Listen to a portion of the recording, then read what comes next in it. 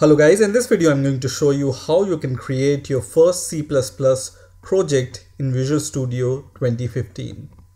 So first of all, open up your Visual Studio and then go to File and then go to New and then click Project, and this is going to give you this kind of project wizard, right? Now in here you will be able to see different kind of templates on the left hand side.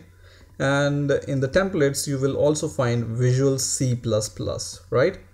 So just select Visual C++, and then we are going to create the console application. Console application means whenever you are going to compile and run your C++ program, it's going to show the result in the console or a command line terminal. Okay, so select Win32 console application, and in here you can give the name to your application. For example, CPP project, and the next is the location, wherever you want to save the location. If you are not sure, then leave this field as default and then click OK. This is going to create a new empty C++ project, but first of all it's going to ask you something.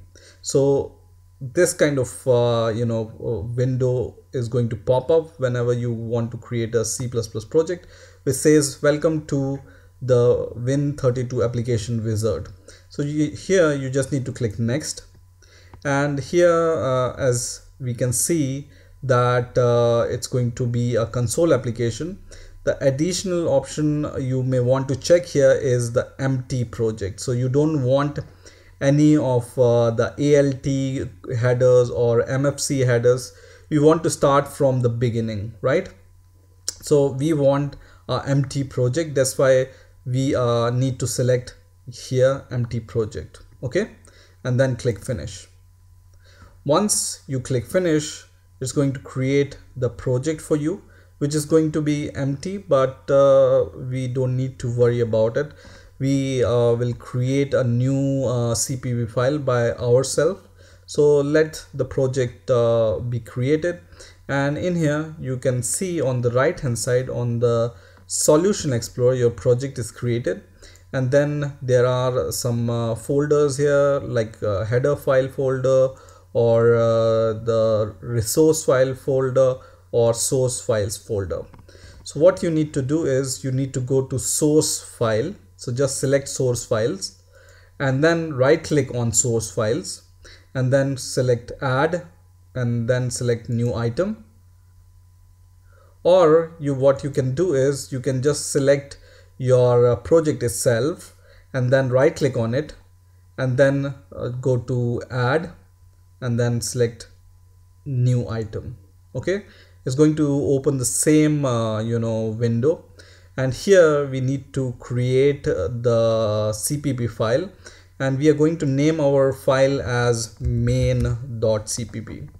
Now it's a good practice whenever you want to create a small application, name your CPP file as main.cpp, so you know that this is the main entry point of your C++ program. Okay, so just give the name main.cpp and then add this file, which is going to create a file. And you can see here it's automatically going under source file. So this CPP extension means it's our source file. If the file extension is .h, it's going to go in the header files, right? Now let's write some code here. Let me make the font a little bit bigger.